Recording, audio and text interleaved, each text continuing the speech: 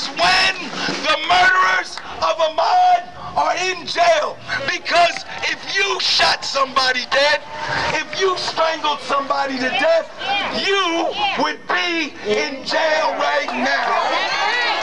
Your bail would be so high that you would never get out of jail. They would bring you, and your trial would happen so fast, it'd be like it never happened.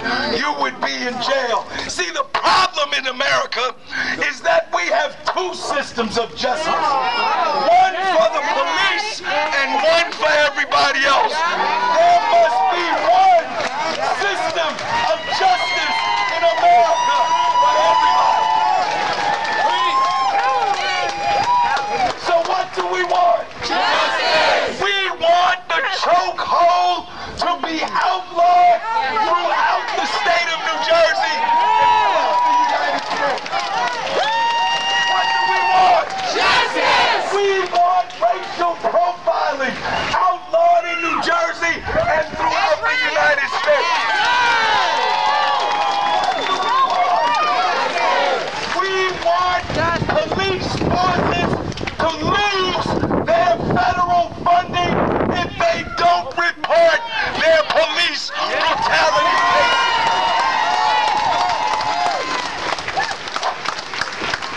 See, I don't want to talk too long, but I got to say something.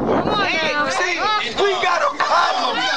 We got a problem with the police because of the origins of the police. Do you know that modern police forces, as we know them in the United States today, originated out of the slave patrol?